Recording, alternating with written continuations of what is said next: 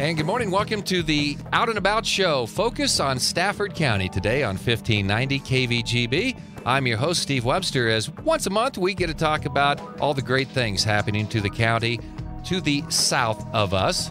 And joining us on the program today, as she always does, Carolyn Dunn, Stafford County Economic Development Director. And Carolyn has brought a guest with her today, Mary Jo Taylor. She is Superintendent for Stafford USD 349, both in the program today. Ladies, thanks for coming in. We've got a lot of good things to talk about today. And before we talk about some of the things that Mary Jo is involved with, Carolyn, let's get you've got a lot of things. Yeah, as they say, a lot of irons in the fire down there in Stafford County. So give me some updates on what's taking place. One of the things I wanted to give an update on is the tax credit campaign. This was a 2-year campaign that just wrapped up in December. And we were able to raise a total of over $304,000 for housing construction in Stafford County. And we're just tickled pink about that, and want to acknowledge and thank all of the contributors that made that possible. A full listing of those contributors is on our website, but there were a number of people, local and otherwise, that made that possible. So with that, we have constructed a duplex in the town of Maxville, and we'll be constructing a house in the town of Stafford in the coming year, hopefully able to move on to a third house as well. Have you identified property? I mean, where you want to put this at, and is that coming together? Yeah, we have 2 lots in the town of Stafford. Those were made available to us by the city of Stafford following the last tax sale. So these were properties that had previously had tax delinquent, dilapidated houses on them. They've been torn down, and the lots are now ready for redevelopment. So I think this is kind of been a good system too, in that we're able to bring back to productive use some property that hasn't been productive for some time. And we were also able to be more conservative in what it costs to build things by the fact that we are using locations where there are already streets constructed. There's already utilities. We didn't have to expend all of that. And so with that, we're glad to make a little bit of progress. That is great. And Mary Jo, I'll bring you in on this right now, because as a superintendent of a school district, recruitment of teachers is always big. It's hard to bring new teachers in and young teachers with families if there's no really good place for them to live. This has got to be the start of exciting news in Stafford. It is. Part of my job or one of the hats that I wear is that I'm also on the Economic Development Committee. And so we think along these lines, not only in teacher recruitment, but in recruitment in general for our community. If there's a nice place to live, obviously you're going to, recruit somebody a lot easier than if there isn't. So it just fits very nicely together. And the property's already, of course, the duplexes already built in Maxville, and they look beautiful. Well, I think they showed really well. We had an open house. I think it was in late October. I kind of lost track now, but we got a lot of good feedback from that and have some new tenants in there. And I think it's working as it should. Well, I think that is great. $304,000. Congratulations, by the way, for doing that. It's always when you come up with a new idea, this is going to work really great. Okay, now let's see. Hope it works. You got it. You do. I mean, it's human nature. Nothing ventured, nothing gained. You have to be willing to take some measured risks, and fortunately, there's a group in economic development that's willing to do that. So we're trying. We're getting out there and trying. This is outstanding news. Carolyn Dunn with us, Stafford County Economic Development Director. Mary Jo Taylor, Superintendent for USD 349 schools in Stafford. We want to talk about, we'll call it an innovative school. Kind of tell me about this. And, of course, I know Mary Jo's got plenty to say on this as well, Carolyn. I almost feel like Mary Jo should introduce this, because this has been something that she has really had the vision to help create over a number of years. And so really, I just think Mary Jo would be the best one to explain how this has gotten started. Well, this is a business partnership. It provides education, but it's also developing a new product and new commerce for Stafford County. All right, Mary Jo, tell me all about it. Well, again, in thinking about how the prosperity of the school and the community go hand in hand, another colleague of mine actually and I were discussing this, and the idea just was born, really, is what if your students would come back? Would your students come back to a small town? They're familiar with it? They might be the prime candidates to move to your town or another town. They're comfortable with it. They know that they can raise their families in a nice environment and get a good education. So that thought led to, well, what's the barrier? What's the barrier of coming back to your community? And that is making a living. Are there jobs available? So the idea was born, then why don't we teach high school students how to be entrepreneurs and start their own business? So what was available to us in 2005 was a law about charter schools. So we actually started this as a charter school, and this is a location that is on Main Street. It's not at the school. It's on Main Street. Students actually have an individual learning plan, and they start up their own business. This is not a simulation of a business. They don't play a game of what if I, do this or do that. They actually start a business that's compatible with their interest. They have a business plan. They're given a $200 loan from the school, and then they are set to work on to make their business profit-making or not. They pay taxes. Oh, yes. Right? Yes. They do all the things that real business people have to learn to do. And this started in 2005, is that right? Yes, it did. And we ran it for, I believe, 3 years as a charter school, and then we changed, and we wrote a pathway. And I don't know if your listeners are familiar with pathways. We used to call them vocational classes. Now we call them career and tech ed classes. And so we changed over because this is a hands-on doing experience for these kids to go downtown, have a storefront, run their business, make a profit, and actually have this experience. It was really interesting because we got to tour that as part of the Leadership Golden Belt class, and to see very focused young entrepreneurs showing us how they got this going. And that would be the Seed Center, right? That's right. And then we there was an addition to that offering at the school system when a possibility came up to develop a culinary arts pathway. And you can maybe... Culinary arts. That's interesting. Yes, culinary arts. We've started to have the mindset of here we are in Stafford County, and what do we do in Stafford County? What's our main concept? And it's agriculture. Sure. No matter what bent it may be, we sell, we buy, we plant, we grow, we fertilize, we run livestock. We do all these. We store, what it is, and we transport it. So in line with this thinking and along this line of entrepreneurship, why shouldn't we also be cooking it? And so that's where the idea for the culinary arts came. And it's talk about some of the kids that have been in this program. Well, this is only our second year with the culinary arts program. It started last year, and it was our beginning year. And then this year, we're actually full force running. The students who are in it probably initially enrolled because they like to eat. But they found that they like to cook. They have an exceptional teacher. Her name is Kim Unruh. I just have to throw that out there. Kim Unruh, she's a great teacher. And they have so much fun doing their hands-on cooking, learning, eating, that it's been a very successful enterprise for our high school. Where did some of the funding dollars for this go? I mean, to dietitian and things like that. Mm-hmm. Well, there have been two different grants that have helped develop this concept that we're going to talk about today. One is that as the culinary arts program was being developed, there was some funding that helped supply a commercial kitchen. And that helps out the stage. We talked about, could a commercial kitchen be used not only for preparing food as a restaurant or a caterer does, but also it could be used for research and development as food manufacturers do. And we also have a food manufacturer in Stafford County. So could we look at partnering with them? And Dr. Taylor can tell a little bit, too, about the idea that is a requirement of the career pathways, is that there are partnerships with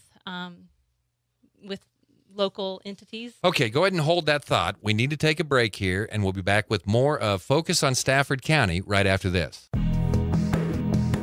Welcome back. Focus on Stafford County today on 1590 KVGB. Carolyn Dunn, Stafford County Economic Development Director, in with us, along with Mary Jo Taylor, Superintendent for USD 349 in Stafford. And Mary Jo, I want to back up just a little bit and to where we were before and talk about, talking about all these initiatives and all these great ideas. But this all started with a pretty significant grant that made a lot of these initiatives possible, didn't it? Yes, we became aware of an RPOS grant, and that is an acronym for Rigorous Program of Study, available through the Kansas Department of Education. And so we decided that we wanted to set up a pathway in hospitality and tourism, and culinary arts is part of that. It fits into that particular pathway. And in order to do that, one of the things we had to do is identify a lot of community, business, and education partners. So we have 20-some partners. And just to name a few, I'd like to start with, we have agreements with Barton County Community College, Kansas City Community College, North Central Kansas Technical College, and Fort Hays State University. So actually a student at Stafford could take culinary arts classes and get a certificate and then go seamlessly onto these other educational places, and it would all connect with one another. They could get become a chef at various levels using this pathway that we have set up. We have some business and industry partners that have been very significant in our success so far, and that includes all of the restaurants in Stafford, the restaurant in Hudson, which is the Wheatland Cafe, the Stafford County Farm Bureau Association, and very significantly, the Stafford County Flour Mill. And the flour mill, we actually have had a project that has launched off of this that is entrepreneurial. So we have a full circle going here. This is something that just didn't work. But I said, that's a good idea. I'm going to make a few phone calls this morning. This is all going to come together. No. We spent several months planning this and applying for the grant, and then after we received the grant, this was actually done in 2011. We received the grant, and then we had a planning year. So there was one entire year of doing staff development with our staff, collecting information, learning. They actually have gone to culinary arts school several times, Mrs. Unruh and some other teachers have, and learning how to create this kind of a program. No, it didn't just happen. Where did this idea come from? To come up with this entire concept that we're talking about here, because it's quite innovative. Where did the idea originate, and how did it go forward? I think the germ of the idea happened that we have a board member that's very interested in this. But again, it goes along with the philosophy of food, growing food, just making the full circle. And then it also is compatible with the idea of what can I do when I leave Stafford? I can go anywhere and become a chef or become a teacher of chefs or any level that I want to take it. Or I could come back to Stafford or any place in the county and start my own restaurant or cooking related business. Okay, because this, and Carolyn, you can get in on this too. Did you have community presentations? I'm just thinking, this is thinking outside the box, and that's one thing Carolyn has been great about with Stafford County Economic Development. You come in and present this program to somebody, they might tell you that they look like you just arrived from the moon. It's so different. How did you present this? Well, the first step in the project that we're going to emphasize today is that, and this was Carolyn's idea, is that we approach Stafford County Flour Mill about being a partner, and then not only on paper, but an actual partner in a product that they're developing. And it turned out to go very well. And I'll let you tell about the project. Well, I think part of the thinking that I at least brought to it was, could we use all of these wonderful things to give students an even more enhanced experience in entrepreneurship, in business to business type entrepreneurship? And probably some of my background may have played into a part of writing a particular proposal, but I'd worked in marketing for a multinational food company and saw how they worked through research and development in a culinary kitchen and launched products, and said, I think we've kind of got several of the components here that we could pull together for a project, and we applied for a grant. What it paid for was some technical assistance in helping develop a new product. So there was a food scientist that helped the formulation of this new flour product, tied in with something that Stafford County Flour Mills has been working on for a while, which is to specialize in offer a specialty flour that's made with white whole wheat. So it has the nutritional value of whole wheat flour, but because it's white wheat, it doesn't have the darker color. They've also installed a new grinder that grinds it more finely, so it has a much smoother texture and is, all in all, more accepted by people who may resist a whole wheat product. So kids, often they like to have white bread. This is whole wheat bread or whole wheat flour that meets the nutritional requirements of, for example, the school lunch program. So tying it all together, we're able to develop a product with the assistance of a food scientist. There was also a dietitian that consulted in this project, worked with the flour mill to have the product.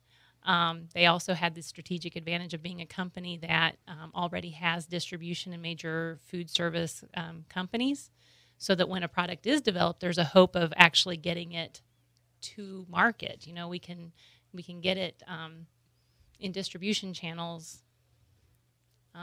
Is this going on now? I mean, yeah. So the kids have developed a product. It's actually, it's a wheat product that has a couple of extra ingredients added to enhance its baking qualities. It will make rolls, pizza crust, cookies, whatever. And they're targeting the product to school food service directors. I can let Dr. Taylor tell about it. Is this available right now, though? I mean, within the last month, I think that the product was kind of finalized about the beginning of December. Part of what was factoring into it being available too was the idea that all the equipment was being installed at the flour mill to properly grind the product and so forth. So it's been evolving, but just about in December is when it's become available. The students have started presenting and marketing it and had a really nice opportunity in December that I'll let Dr. Taylor expand on. But we're now at a stage where we've got some sales leads, and the students are going to be meeting with food service directors, making sales calls as professionals do. So this is that experience of what is business to how business excited kind of are you, sales. Mary Jo, right now? This is got to be the big time. I mean, it's something you said started a few years ago. Oh, I'm over the moon excited about it. And I want to talk for a moment about what Carolyn referred to as kind of a culminating event to launch this product.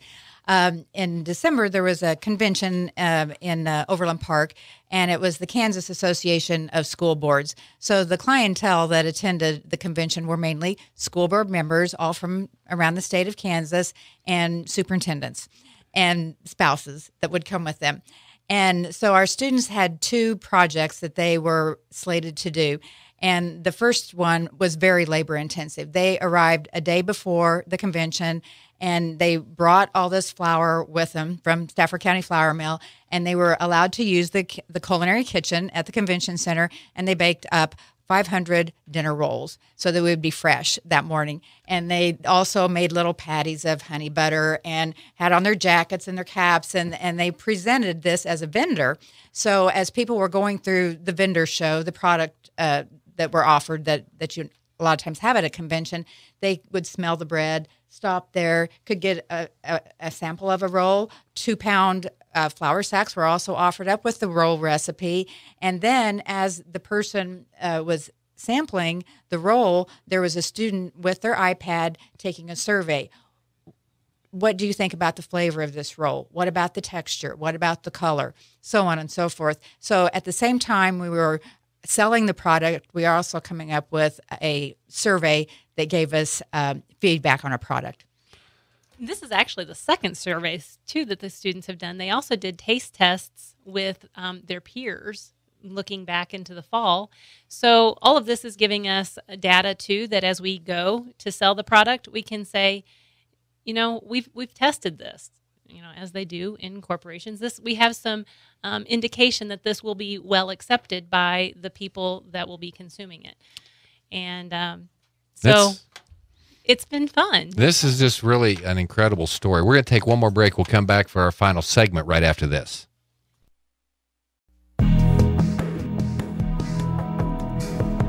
Welcome back. Final segment of Focus on Stafford County today. Carolyn Dunn, Stafford County Economic Development Director, has been with us, along with Mary Jo Taylor, Superintendent for USD 349 in Stafford.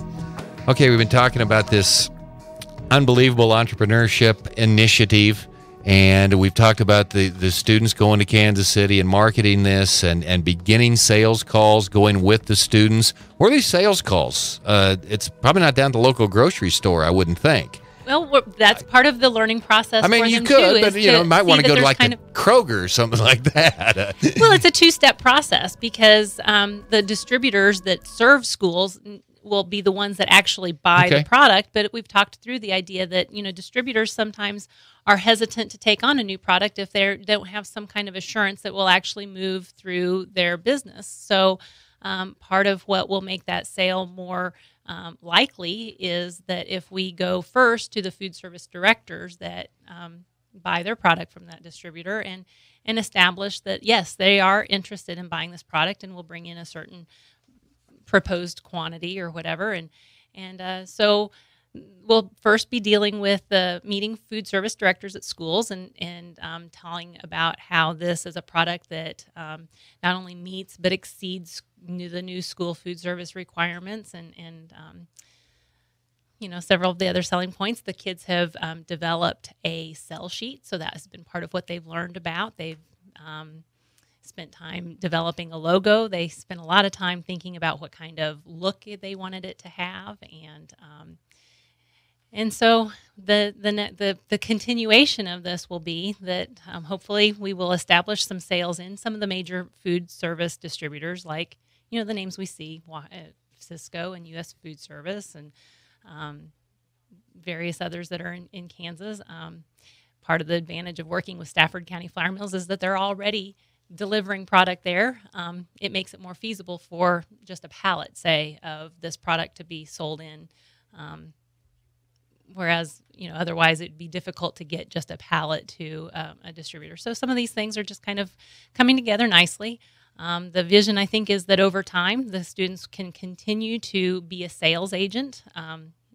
Oftentimes in food industry, you'll see brokers that represent a manufacturer's product to distributors, and the students can continue to serve that function, do the marketing and some sales, and receive a commission that will continue to sustain the culinary arts and seed program. So the school's going to be getting some of this as well then? Just as any other food broker would, yes, there will be a commission paid to this program. Yeah, high school students become ex-high school students. Junior high kids become the next wave. So I guess that's you've got a lot of entrepreneurs on the way up, I hope.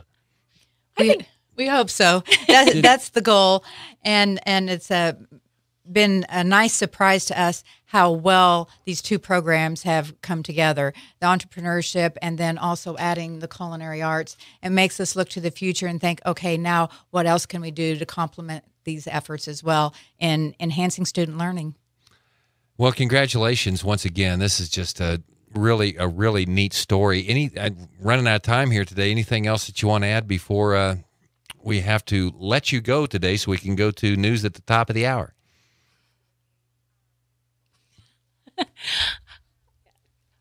I don't know. We're just really excited. I just think that there's no limit to how much this can grow. And I just think that it'll be fun to work with it and expand it over the next few years. Okay, well, the only thing I'm disappointed about this whole thing today, where's my 3 rolls, okay? I was wondering today. You come back next month and we need, because you've seen the body shapes around here. We eat a lot of rolls, okay? We need something healthier, okay? Thanks for coming in today, guys. And Mary Jo, thanks for your time. Congratulations. Keep doing a great job down there in Stafford County. That's going to wrap up today's program, Focus on Stafford County. Thanks to Carolyn Dunn and Mary Jo Taylor for being with us today. Stay with us. News coming up next here on the Mighty 1590 KVGB. As always, have a great day, everyone.